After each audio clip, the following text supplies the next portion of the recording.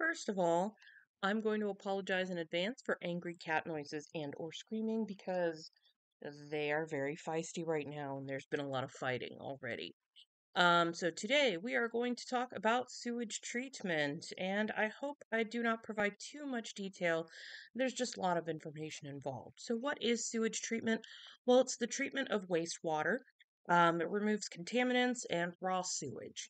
And in the end, it produces something called effluent, which is the wastewater that comes from sewers or municipal wastewater treatment plants. Remember, municipal means city, so these are usually going to be found in areas of higher population density. And effluent can be treated or untreated. Ideally, you want treated effluent ending up in your local rivers, lakes, or streams because then it's not going to produce contamination of the environment and all the other negative consequences we'll talk about in a moment. So, wastewater can also be broken down into two different categories. This is at its source that you would have to break it down. Once it's mixed together, you can't really separate it. But some places are now separating out the black water waste, which is that comes from toilets, which can contain fecal matter, feces, and also can contain pathogens. And if you don't remember, pathogens are disease-causing organisms. And then you can separate that at the source from gray water, which is wastewater that's not likely to contain fecal contamination, meaning it's not likely to be containing pathogens. So this comes from sinks, showers, washing machines, dishwashers, any place where water drains from a home or a business that does not come from a toilet. And if you separate out those sources in some newer buildings, what they're doing is they are taking gray water and instead of sending it to a water treatment plant, first they're using it for other purposes on site. So, for example, it can be used to flush toilets or it can be used for irrigation. But that's still a newer thing and it has to be built into the building because, like I said, once you mix the two types of wastewater, there's really no separating them. So, how much of global sewage is actually treated? As you can see, it's mostly in developed countries that you will see a lot of the wastewater being treated. This graph is showing you what percentage of domestic wastewater that's safely treated in each of these countries. And you'll note that only about 52% of global sewage is treated. This could be because of lack of regulations, or just lack of facilities. In some places, populations have grown dramatically, especially in cities, and they just haven't built the infrastructure, the plumbing systems, and the sewage. Treatment plants and such, they haven't been able to build that fast enough to keep up with the demand for it. And so, in those cases, you can have sewage that ends up leaking into, um, you know, groundwater, it can leak into surface water, and that can cause problems. What are these problems? Well, we can break it into a few categories. The environmental effects are things we've already talked about, eutrophication, and the things associated with eutrophication, like algal blooms and dead zones. And a big thing to remember is that all of these are going to result in lower dissolved oxygen, and that's ultimately what causes the dead zones. Then there are also impacts on human health. A lot of illnesses and diseases are carried through fecal waste, so contaminated sewage, including things like infectious hepatitis, diarrhea, cholera, dysentery, all of which have claimed a lot of human lives over the millennia before we had access to adequate sanitation. Um, and keep in mind, it doesn't have to be human waste that's causing this contamination. If you have animal waste, that can also cause this contamination as well.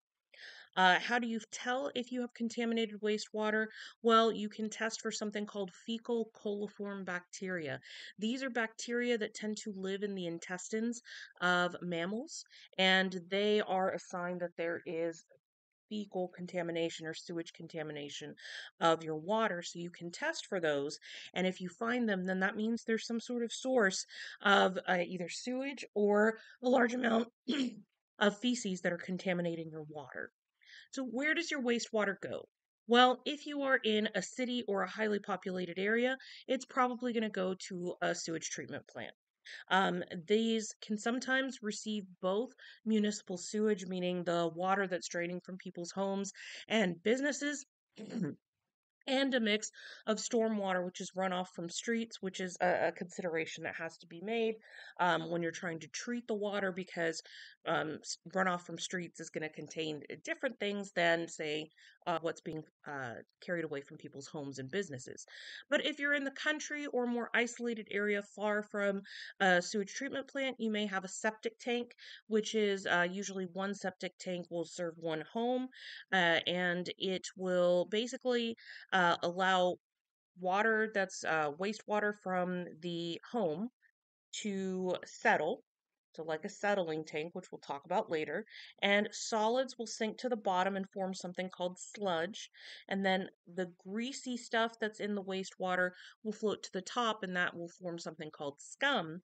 And then what you can do is take that mostly cleaned water, um, and you can distribute it to what's called a leach field, which is just a place where you let the water go through soil, and the soil picks up contaminants, extra nutrients, things like that. There's also things you can add to your septic tank to make sure that it helps like digest the material. So, like bacteria and things to help digest any extra nutrients. And unfortunately, the sludge and the scum will have to be cleared out every few years, so you have to get your septic tank pumped. So, how's another way we measure how effective um, this treatment of water is? Well, we can measure something called biological oxygen demand, or BOD. What it is it's going to represent how much dissolved oxygen is going to be consumed by bacteria as they break down whatever organic material is in the sample.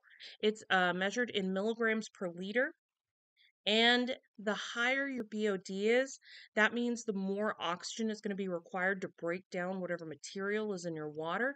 And that means there's lower water quality. So you'll notice in this chart, if you have a BOD of 100 or greater, that means your water is very polluted and sorry, there's a C missing there, contains organic waste, which means it's probably not being cleaned properly. Lower biological oxygen demand means less oxygen would be removed if this water was released into a nearby body of water. And so that means higher water quality. So if your BOD is less than 10, then it's probably been treated somewhat, but the lower the number, the higher the quality of the water. Why do we care about this? Well, it's one way to judge how effective it is where you're removing waste products and organic material and things like that from water treatment at water treatment plants.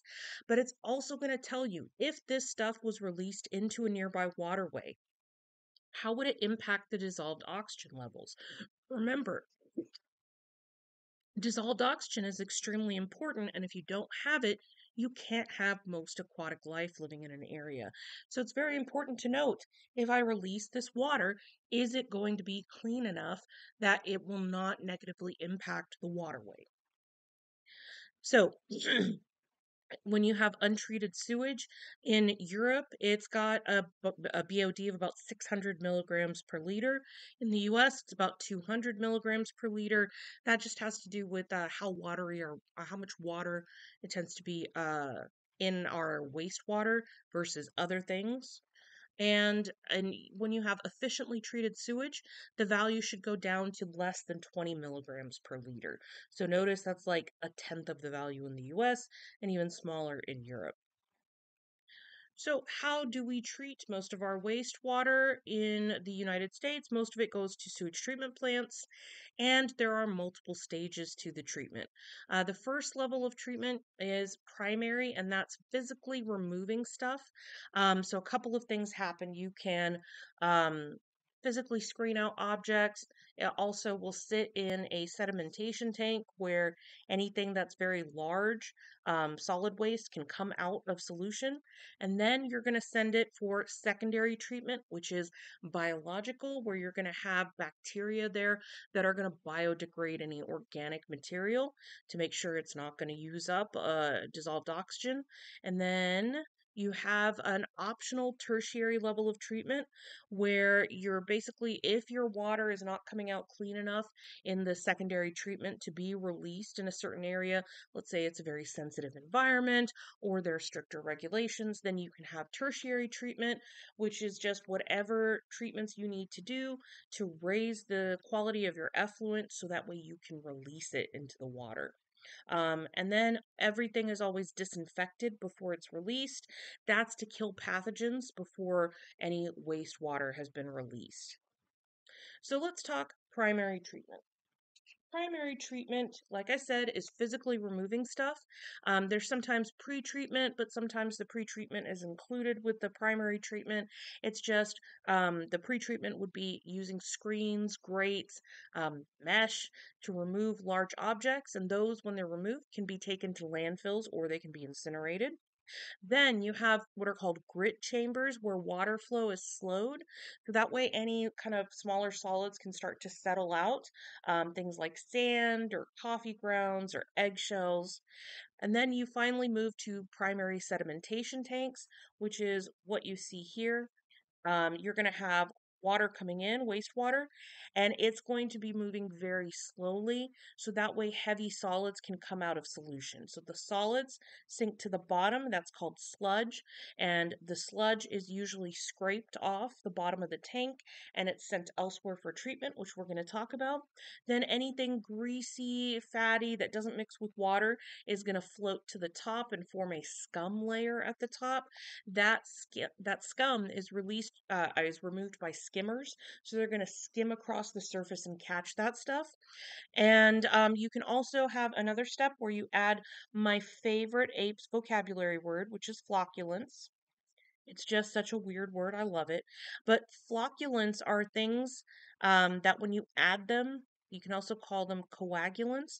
They're going to take small chunks of solids that wouldn't naturally fall out of solution, and they're going to make them clump together, and then they form these little clumps called flocks, and the flocks settle down into the sludge as well.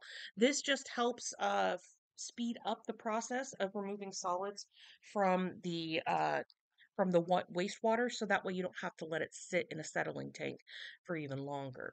This step removes about 60% of the solids that were otherwise suspended in the water and about 35% of the material that would end up consuming or leading to the consumption of oxygen in in a waterway.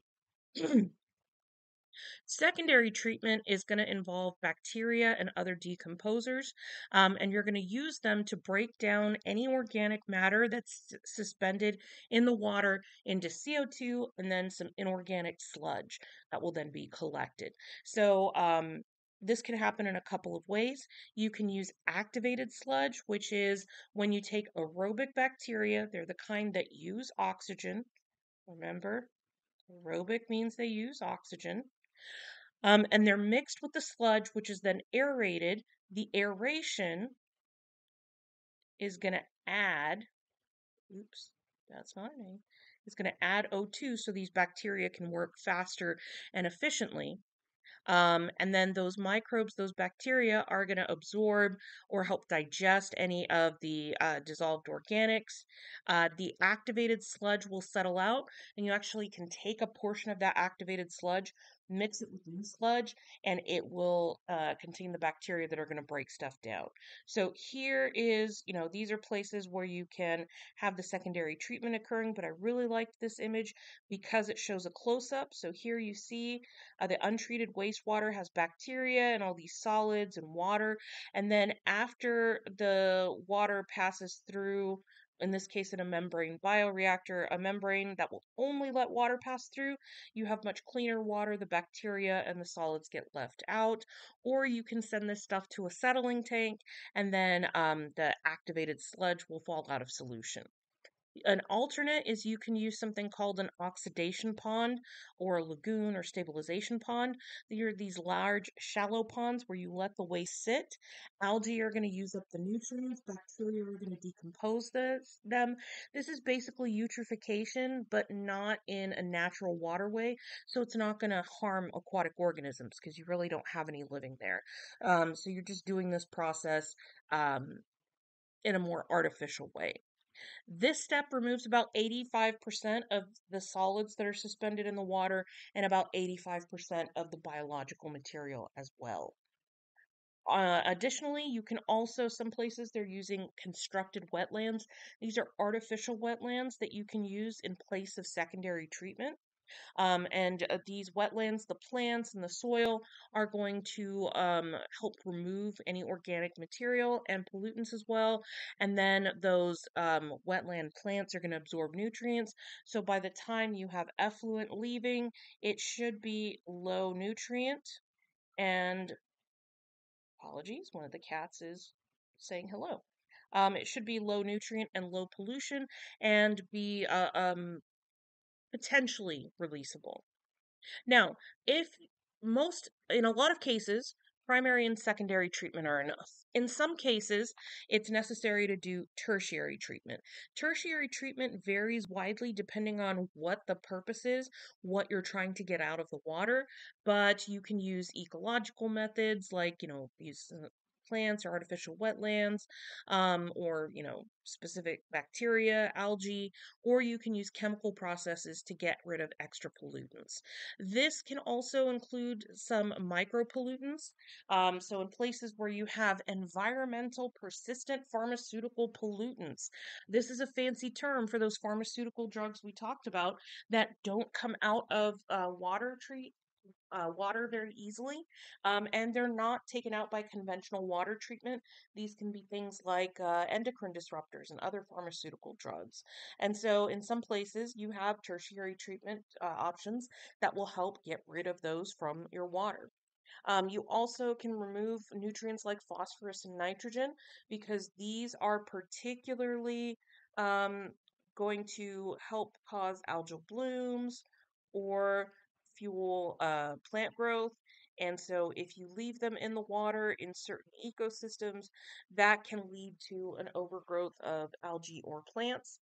And you can treat the water in various methods. There's microfiltration, carbon adsorption, which we'll talk about in just a second. You can filter through sand, or you can store this stuff long term in man made lagoons to help get rid of some of the nutrients if you have algae there. Um, Adsorption is when you use activated charcoal and run water through that, and that can be like a carbon filter. And when you run water through it, the contaminants will usually stick to the activated charcoal and come out of solution.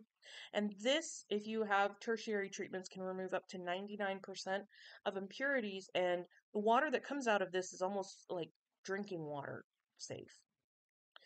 And finally, before you can release water to the environment, you've got to disinfect it to make sure any pathogens, any of the bacteria that you were using in secondary treatment, any of those are killed before you end up releasing this stuff. So, the most common forms of this are chlorine, ozone, or UV light.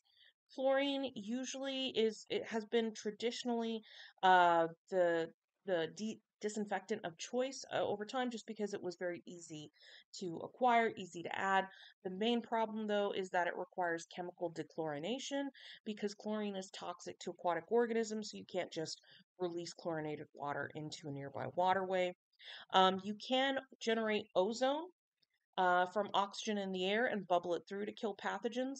It is safer than chlorine, but it's more expensive. I don't know what she wants. I never know what she wants when she meows like that. You can also use UV light, which damages the DNA of pathogens and can either kill them or prevent them from reproducing. It's safer than chlorine, but if there are particles suspended in the water, even small ones, they can block the UV light and protect pathogens. However, it's used more often than ozone because ozone is pretty expensive. In some places, they're experimenting with a fourth level of treatment to remove a lot of those things that we talked about in tertiary treatment. But pharmaceuticals, household chemicals, industrial chemicals, those environmentally persistent pharmaceuticals, any of those, a lot of them will use specialized filters. They can use activated carbon filters and other chemical processes to remove these contaminants. Then finally, your sludge cannot be released as is into the environment. You have to treat it first. The major goals are to reduce the volume of it, especially by removing water, decrease the heavy nutrient content to make sure it doesn't cause eutrophication or nutrient pollution somewhere, and to make sure that it doesn't contain pathogens. So, you'll run it through with some bacteria or other decomposers to break down any organic substances. That helps to reduce the total mass. Then you'll also can destroy pathogens, and you're going to make it easier to dry the sludge. At that step, you've made something called stabilized sludge, which is got a consistency more like rich soil and doesn't actually have the odor you might associate with, sewage. Then you can send some of this stuff to sludge drying beds, which are going to take that sludge, kind of a slurry, which means it's mixed with water, and spread it on an open bed of sand that will let it dry. This stuff can actually be digested anaerobically as well, and you can use that to produce methane. That methane can be used as a fuel source. So some treatment plants will actually produce this methane, and they'll use that to power the plant so that they're pretty energy neutral. You can also take that treated sludge and you can bury it in a landfill, or you can use it as fertilizer. However, if it's potentially containing toxic chemicals, then it's not going to be used on land where crops are grown for humans to eat. So that is everything you never wanted to know about what happens when you flush the toilet or wash stuff down the sink.